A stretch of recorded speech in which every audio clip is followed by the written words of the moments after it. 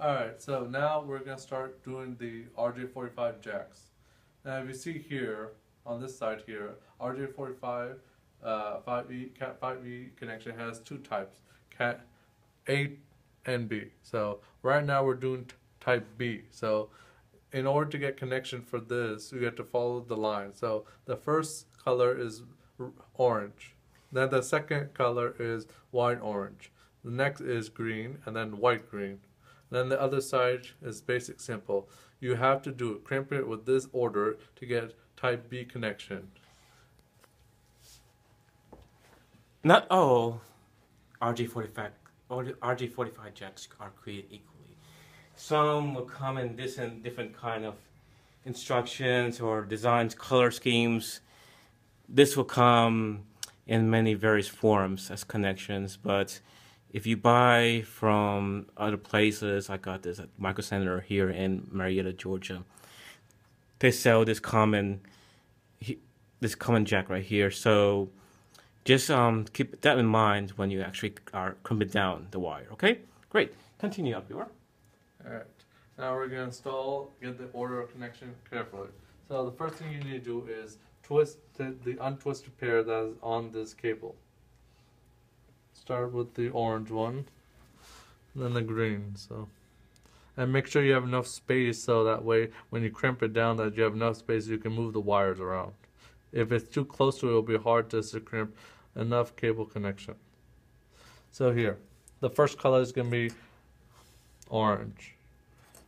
So make sure, and again, you can purchase this anywhere at eBay, Micro Center, Amazon. So use this, punch it down, and follow this.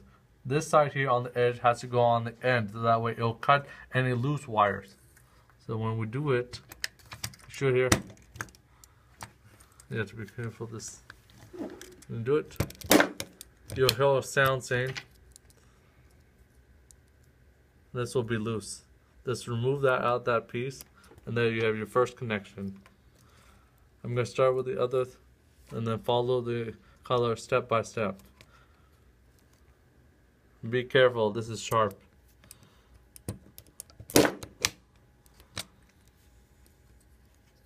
Now we got orange done, so now we're working on green. Again, make sure you have enough space so that way when you have close enough, then you can put it close at the end. So, again, be careful with this. So, cable connection is not that easy to do when you focus. So, make sure you got every step followed. If you miss one, that means the connection will not be good. One wrong move and your RJ45 jack connection will be bad. So now I have the first half done, and this is how this should be looking. Make sure, if you have any worries, double check, do it all over again if you want to make sure. If you have any concern that the connection is not going down all the way, make sure to check to see the connections are all the way down sitting. And now I'll do the rest. Untwist like so.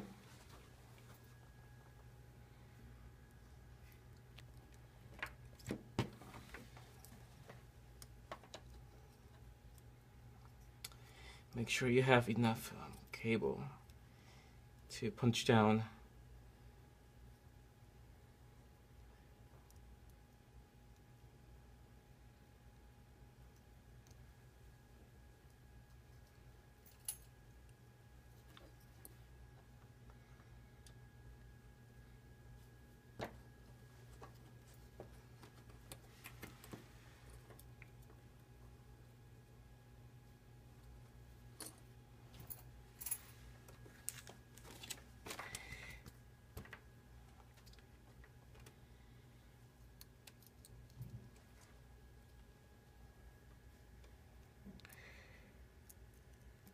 So before, there we go, there we go.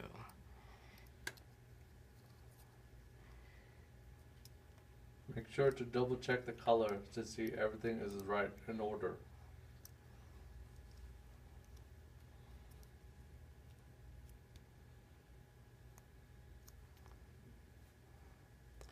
which I'm about to do. I'm going to show it to everybody.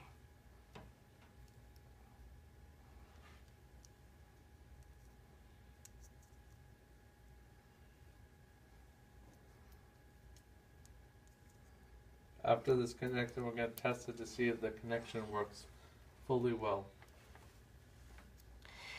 Alright, well, like my friend Abdur have said to me, and I hope everyone is listening, to double check. We got the brown here, the white brown, the solid blue, and the white blue. Now, we can actually punch down.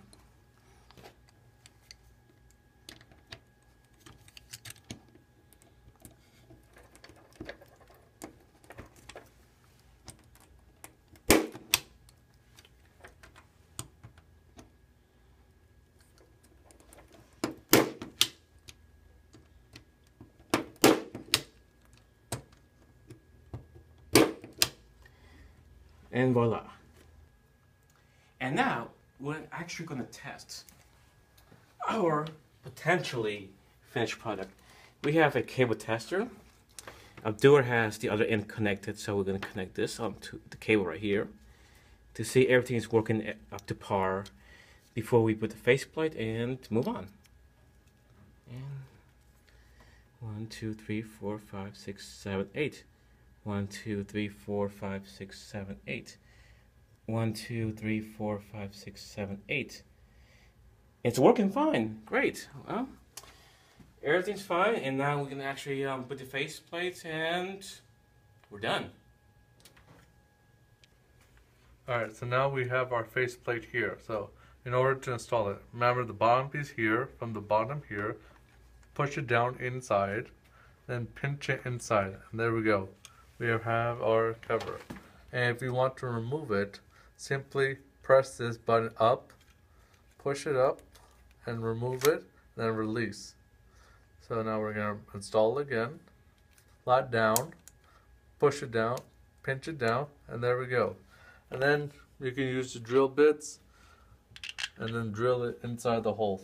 Make sure you have enough wire space, because when you do some projects, you need wire spaces so that way you can properly have enough space so you can cut it and edit it. And you can just push it back just in case if you want more extra space, just in case if the cable gets damaged. Now we are going to first properly, carefully mount it. Use drills. Make sure you don't drill it too hard. Alright.